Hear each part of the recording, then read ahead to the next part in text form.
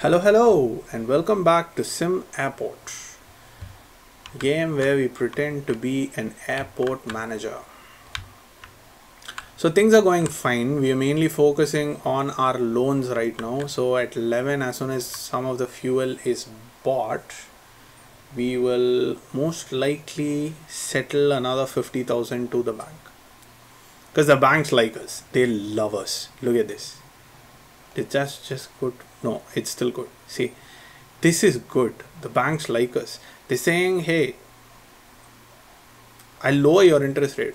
I'll make it lower. Just keep doing what you do. Keep being cool. Keep rocking. So we made a good profit on day 39. We are on day 40 today, and we made a pretty substantial profit. 120,000 is a good profit. And we just bought ourselves 123,000 worth of fuel. So our profit is actually 92,955, whatever, yada yada. So that being said, I think we will jump into this and we will pay 3 of these. So we just paid 75,000 towards our loan. This is towards the principal of the loan. The interest gets taken off no matter what every single day.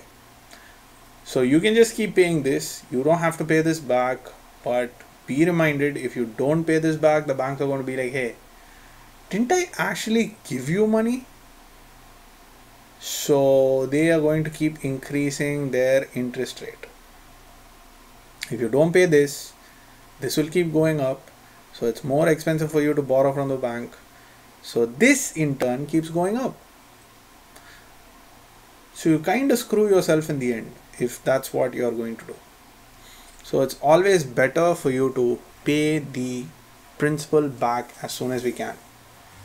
Speaking of, our repayment history has gone up from 54% yesterday to 63%, which is good. Our debt to income ratio is going down, but the positivity of that is increasing, which is good.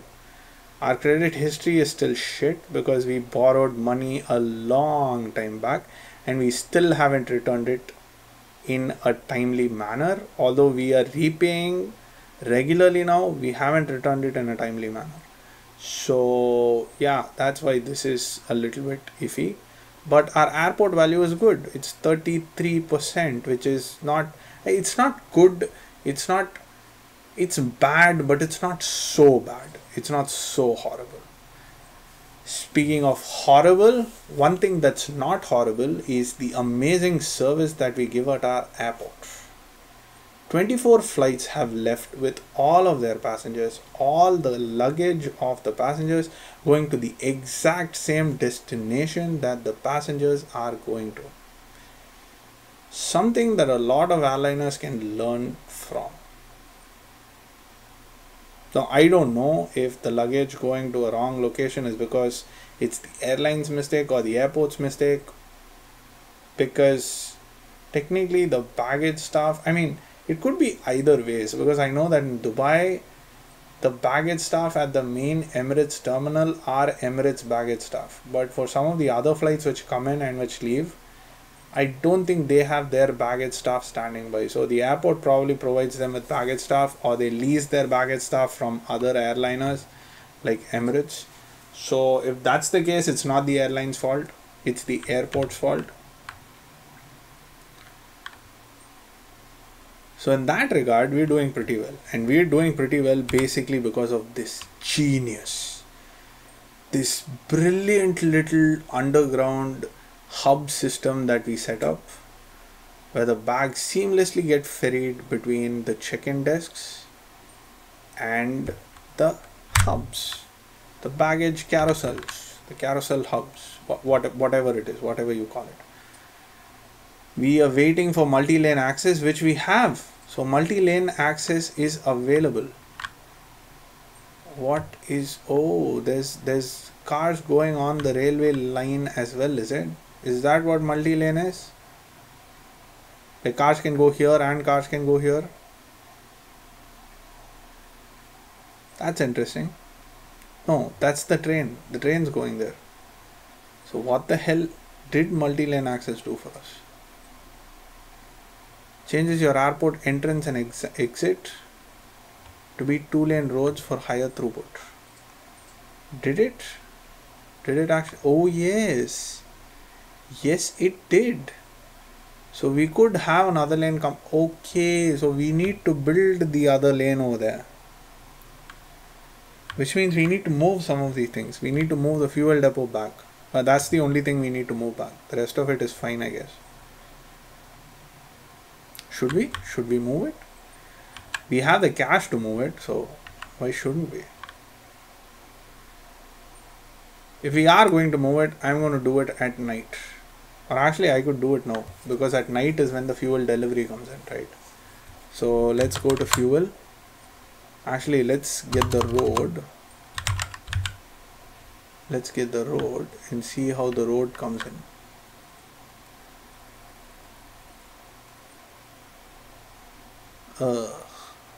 Is it going to like connect it all over the place? Because that's annoying.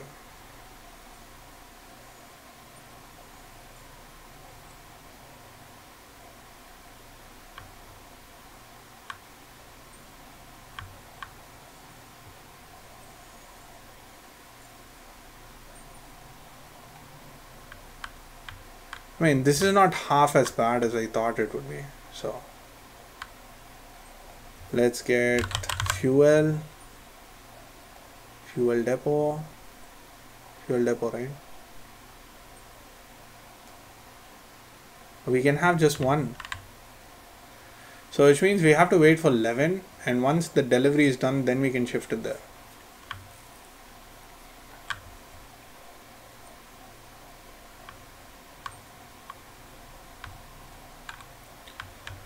So that's just like 3 hours, so it's not that long. Meanwhile, let's finish this.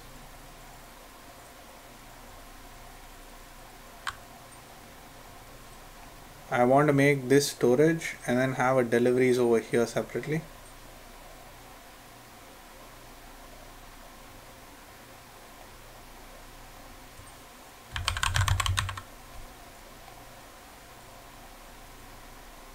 One, two, three, four, five, six. And this is 1, 2, 3, 4, 5, 6, 7, 8.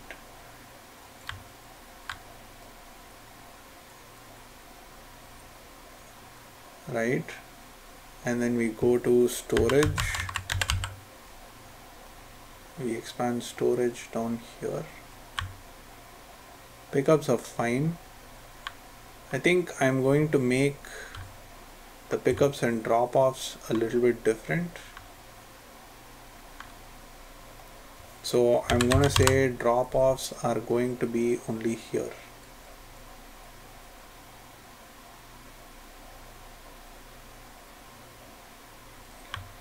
So these are going to be the drop-offs, and we have no zone, none it's called, over here, none over here, and expand this completely to pickups.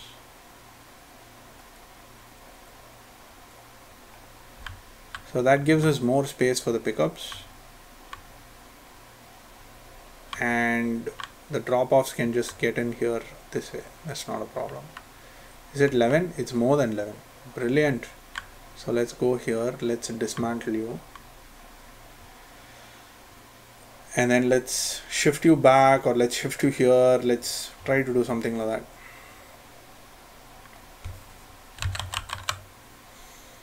Fuel depot can be here. Although here is where I need it. And then let's have a road coming down from here this way. So it's connected to the road. This is adjacent to a road. It is.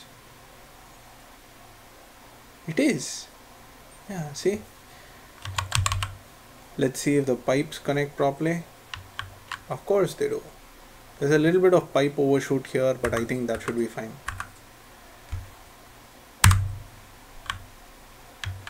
Right, So we have 2-lane roads coming in.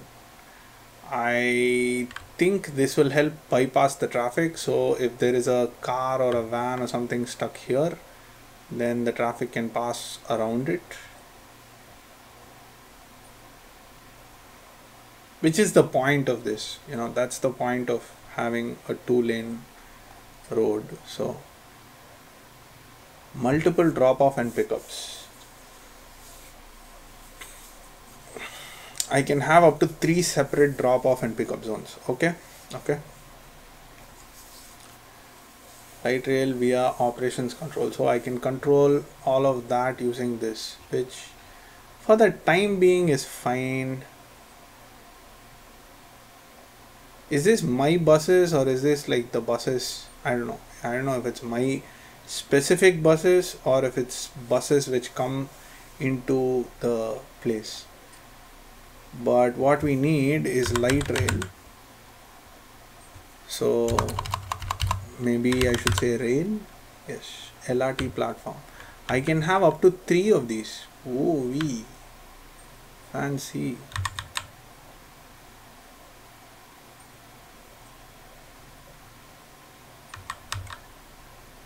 Invalid placement. Oh, that's a lot of invalid placement.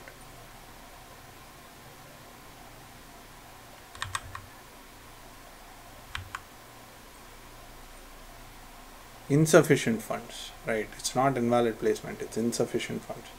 So this is where it has to be, I guess, right? So I can put it here. So it's right in front of the drop-offs.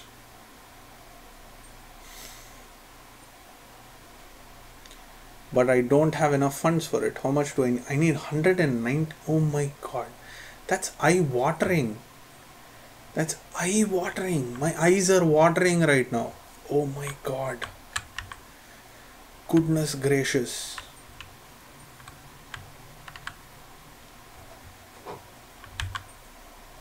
Look at all of them, people.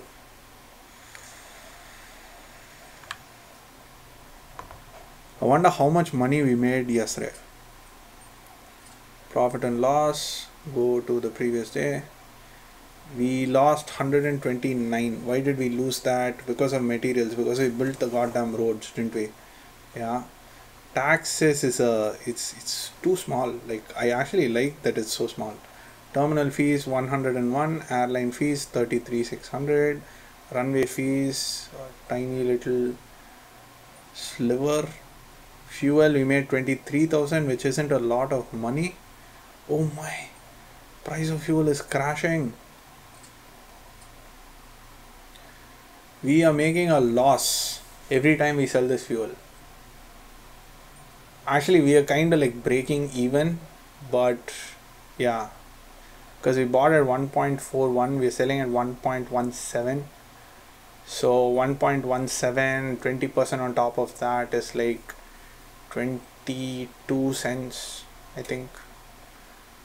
Yeah, a little more than 22 cents. Let's say 23 cents.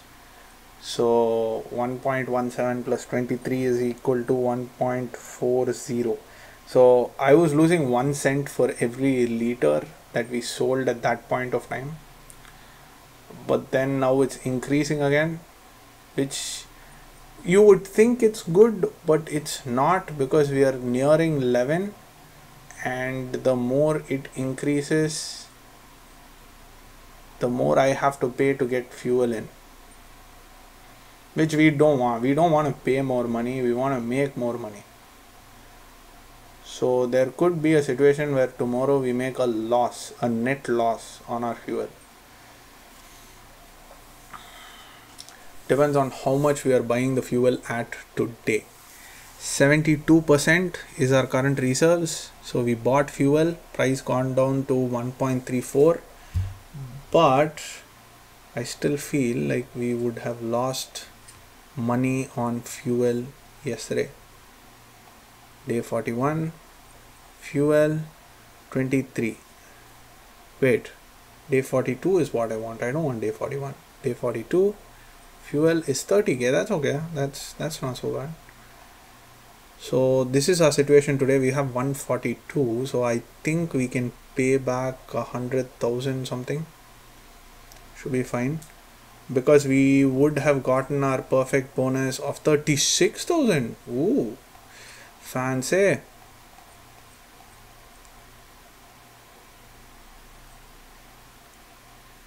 Let's pay one more. Let's pay one more. We owe them 200,000. We owe the banks 200,000, which is good. I like it.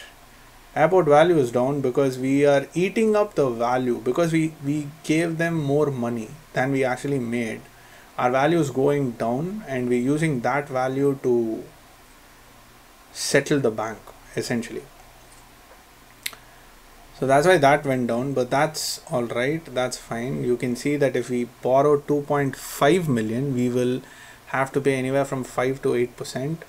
So actually we can go up to 2 million, I guess, at around 3%, which is just a little bit more than what we borrowed right now. So hey, happy days.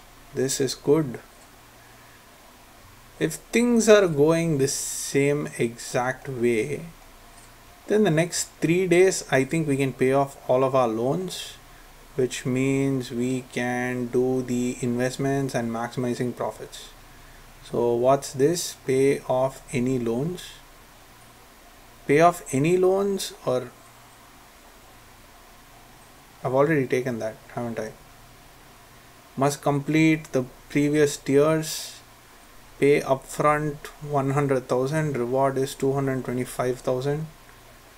Pay upfront 250,000. Estimated return is 150 to 500,000. So this is risky return.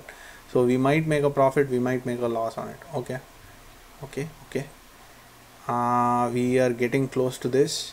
After this, we must complete previous tiers. Earn 600 from advertising. That's done. 2,000 from it. That's more than done. So this should be done. Have net of at least 50,000 at the end of a full day. Yeah, that's also done. So this maximizing profits, I think, will be done pretty soon. I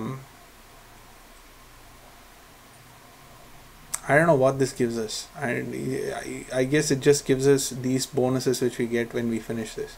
8,000, 10,000, something. I don't know.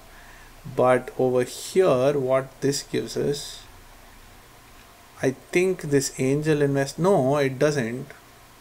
Wow, look at this angel investor. Upfront payment is 750,000. Estimated return is 2.5 million. Oh, all of this money. Rich people problems, man.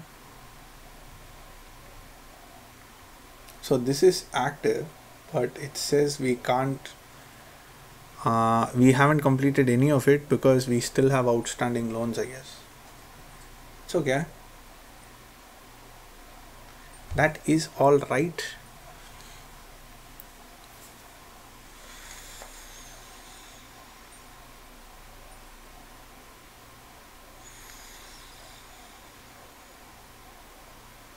Wonder what the name of the city is. Wonder how big of a city it is. Maybe it's like a really huge city. Maybe it's like a state capital or something. And then this is like a satellite airport that nobody's got confidence. They're like, yeah, they're going to run it to the ground. But we're not. We're doing a really good job. Or it could also be like a really, really teeny tiny little village airport that's catering to other villages or towns or cities nearby. Which case this is possibly where it's going to peak. I'm not joking. I went to Gujarat in India and landed at the capital Gandhinagar, which, by the way, the capital of Gujarat is, it's almost like Naypyidaw. Naypyidaw is the new capital of Myanmar. I mean, it's new in, I don't know, in interstellar terms, I guess, because it's been around for a while. But there's nobody there. The roads are empty. Nobody goes there. You just have like some government buildings there, and then people are forced to go all the way from where they actually live and work and where business happens just to do government work. That's about it. So but it's more central. It's more central to the country. It's not up to the north like Mandalay, or it's not up to the south like you know, like the other big city. My God, forgot the name. That is shameful, because that is the most important city there. You have Mandalay, you have Miyawadi at the border, and you have. This is going to kill me. I need to Google it now. I need to Google it immediately.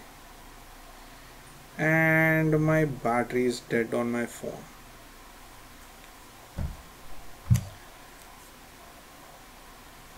Myanmar.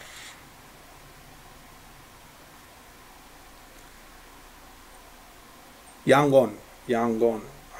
My goodness, how did I forget that? We do so much business with them. I shouldn't be forgetting the name of Yangon.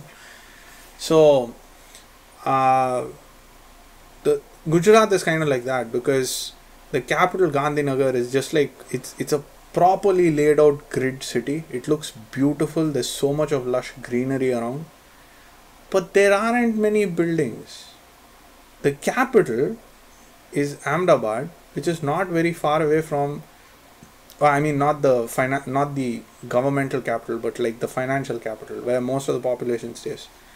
It's not very far away from the actual capital. So when we landed in the capital, it was empty. That was my first small scale airport that I went to, and it was funny because where I come from, the bus stands are bigger than the airport that was here. No joke. Like, total square meters or total area of the airport is smaller than the bus stand which we use to connect with our neighboring states. That's how tiny it was. The plane landed, and it, like, I don't even think it went into the taxi. You know, it's like he landed, and then we all got down and we just walked in, and yeah, it's like, there's your bags in the corner, and they were all like stacked up there. So we just had to go there. We had to pick out our bags, and that's it. I was like, oh, so what do we do next? I don't know. There were like 2 people in security or something. They were like, through that door, and you go out, and it's the road. It's the main road. Like, taxis waiting there and whatnot. So, yeah, pretty small. That was my first experience with a truly tiny airport, because even tiny airports in my state are pretty huge. Like, Madurai airport is pretty huge. Coimbatore is pretty huge. Never been to any of the other ones. Chennai is huge, obviously, because it's an international airport. Actually, Madurai is also international. Coimbatore is also international, I think. But then we went to Punjab, me and my wife and I, and that airport was, it was the funnest airport I've ever been to. There were farms around. There was a dude plowing his field right next to the freaking runway. Like, when we landed, I could see his face. That's like how close he was. So it was a tiny little town called Bhatinda, which has a coal power plant, so has a lot of people living there, and a lot of successful businessmen. Punjab's filled with successful people. So yeah, it was very fun. There were no taxis. There were like 3 taxis at the airport, and we were like, can we get a taxi to go into the city? And the guy says, well, somebody just took the taxi. You need to wait for 2 more hours. Because the city is actually 2 hours from there. So you need to go all the way there, drop them off, and then come back to get your next passengers. So fun. It was fun. Fun times. So I think we made a little bit more money last night, not last night, but yesterday, day 43, I guess. We lost money. Why did we lose money? Government grants minus 50,000 because we accepted something. Okay, taxes. So this 50,000 is a big beating that we got, and of course we paid back the bank loan interest of 130. So we can basically match that 130 and lose 50k I think. So we're not going to do that. We're going to probably pay off 100,000. So that should be fine for today. We're still making a profit. Let's see. Hopefully we can pay everything off tomorrow. And in the meantime, I'll put a quick cut in this video. Do like and subscribe if you like the content that I'm putting outside. If you don't, or if you want to share something with me, do share it in the comments with the people that are following me or subscribe to me. Sure, why not? Just put it down in the comments. There's no issues. I love reading your comments, encourages me. And see you guys in a quick bit. Take care now. Bye bye then.